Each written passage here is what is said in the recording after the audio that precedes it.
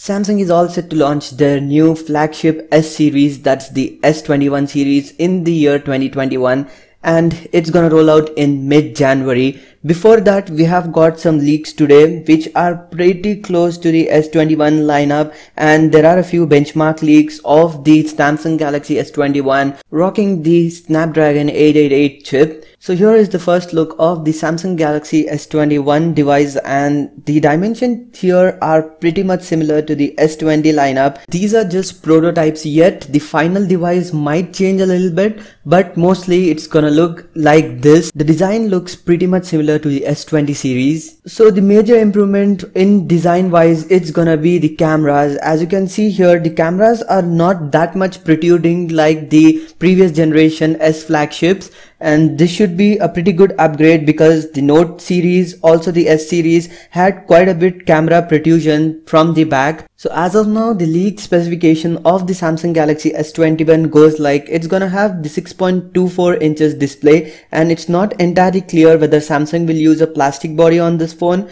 but it does have a non-curved flat display. Yes, you will not get curved display with the S21 and S21 Plus. The curved display is gonna be there on the S21 Ultra. And talking about other specifications, it's gonna use Snapdragon chip in areas where Samsung ships the Snapdragon variants of their flagships, and it's gonna come with the Exynos 2100 in the other regions. Still, the Exynos 2100 benchmarks haven't been leaked yet, but at first when I saw the benchmark, it looked like it was the Exynos 2100, but that's not the case here. It's the Snapdragon 888 variant, and to be honest, I'm a little bit disappointed from these benchmarks because they are not 888 standard. As you can see on the screen, guys, the first one is the Samsung SMG991U, and this is the latest benchmarks. As you can see, the upload date, it's December 3rd 2020, 11:52 PM, and the scores 1075 on the single core, 2916 on the multi-core. It's pretty low, I can say, and